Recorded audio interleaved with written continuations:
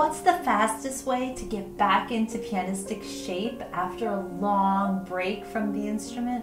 Let's say you haven't played the piano in a while or been on vacation. Whatever is the reason, you're feeling rusty, you need to restart, and you don't know how.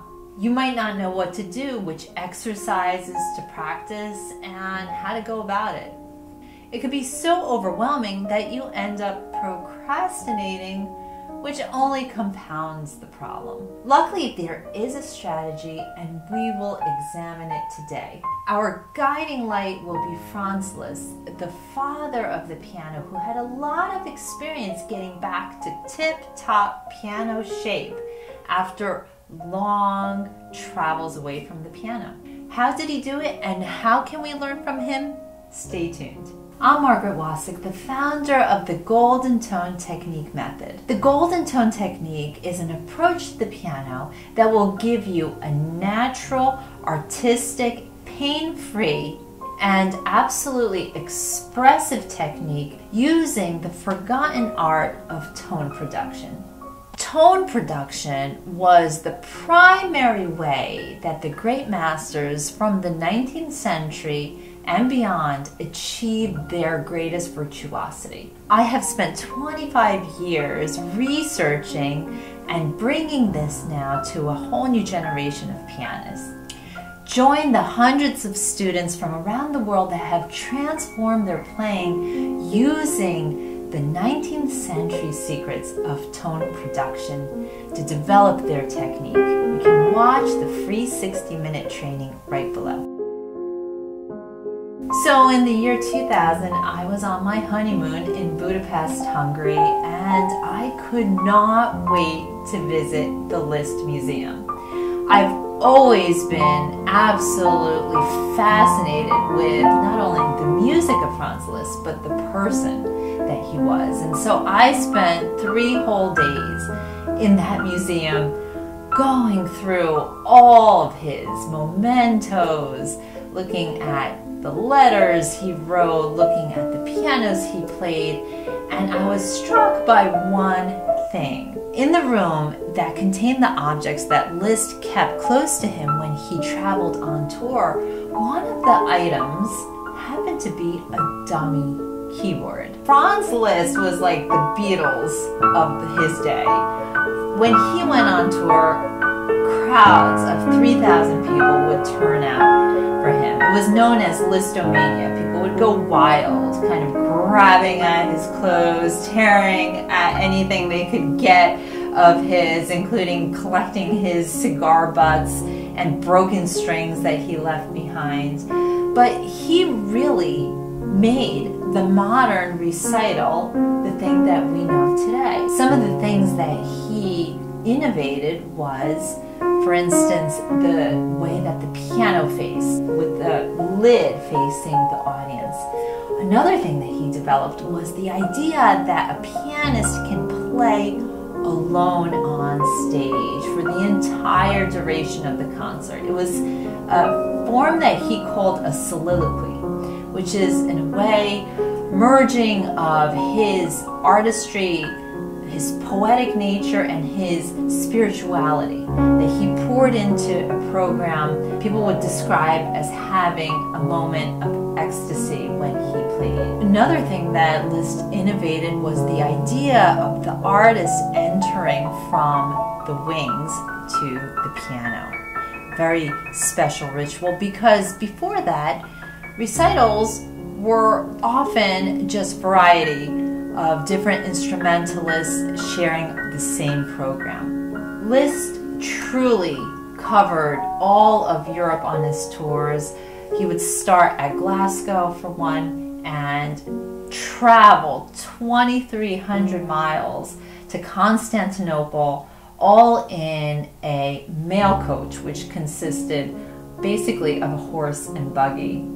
He would also at one point go from Gibraltar all the way to St. Petersburg, Russia. So truly he spent so much time on these mail coaches and would have to arrive at the destination of his concert fully prepared to play a dazzling concert for audiences of 3,000. Now, how did he do that? Especially since he would be confined to that male coach for days, if not weeks on end. He used that dummy keyboard to go over passages, to figure out fingerings, to rehearse the music mentally, and to just make sure that his fingers stayed alert. Another thing he left behind for us were finger exercises that he devised and used to get into pianistic shape as quickly as possible. These exercises, specifically the ones that I'm going to show you in this video, have been my tried and true exercises to quickly get fingers back into shape. But first we have to define, what does it mean to get back into pianistic shape? There are a few criteria. First, it means that the fingers have to have independence and we must have control over them. Usually after a long break, there's a feeling of real flaccidness in the fingers. It could be very disconcerting. So to get them to feel independent and alert again is the first thing we need to focus on, which these exercises do a great job of that. Another criteria that was cherished and treasured in Liszt's time, and I believe needs to come back, was the idea that each and every pianist had a very specific tone which they achieved through their fingertips. It was known that Liszt's tone was so vast that he could reproduce different instrument sounds on the piano. He could make the piano sound like flutes, like cellos, like basses and violins, and he can also do textures and make the piano sound perhaps like a thunderstorm was coming, or that there were birds chirping. You name it, Franz Liszt was able to achieve these effects that were astonishing and that brought the piano to another level of expression. And of course, the third criteria was that the tone had to be singing. For melodies, it had to carry, it had to be resonant, it had to be full, and so that also required a certain strength in the fingers. So the first exercises in Liszt's book really do the trick. So let's turn to the very first ones, and I'll show you the way that I approach them and the way that I teach it in the golden tone technique. Let's take a look. Exercise 1 starts with the independence of one finger while the others hold down silently.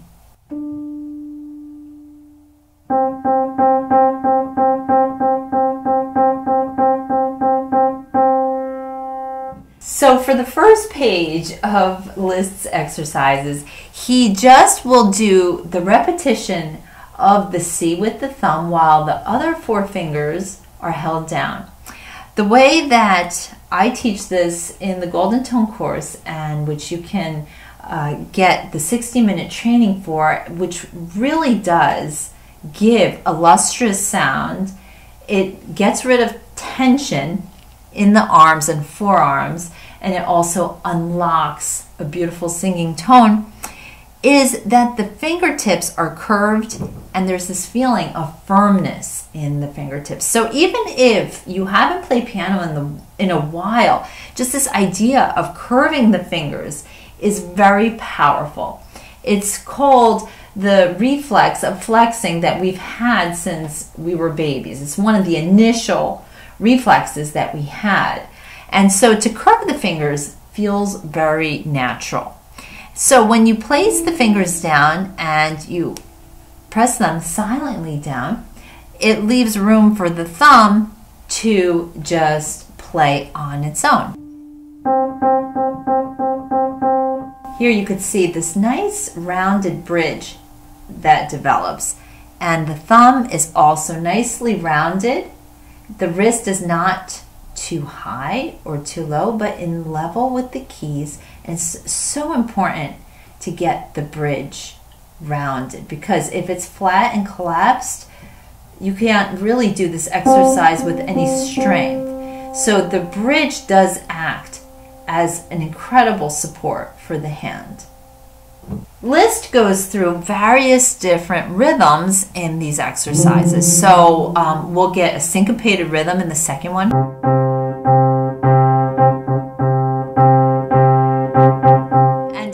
And so on until at the very end of the page, he goes through repetitions, but with an accent on a different note of the 4/16 notes. So we'll get an accent on the first of every 4, the second, the third, fourth. Now, this is really dry. These are very, very potent exercises, but they don't sound altogether that exciting. But for good reason, because they are so targeted. When the other fingers are being held down, that produces a tremendous amount of resistance for the fingers. Because we have to keep the fingers from coming up and floating up, it makes it so powerful. And that way we can really get the independence of the fingers. To get back in shape, I will do all the iterations of the single finger until you get to the fifth one, which is, now he changes the keys and he goes into B flat, and now the fifth finger goes through that whole round. So once I've completed that, I skip forward to the one in thirds. And so that is number 22. It starts with F minor. And so again, now it gets harder because we have to hold down 3 fingers at a time and focus on just 2.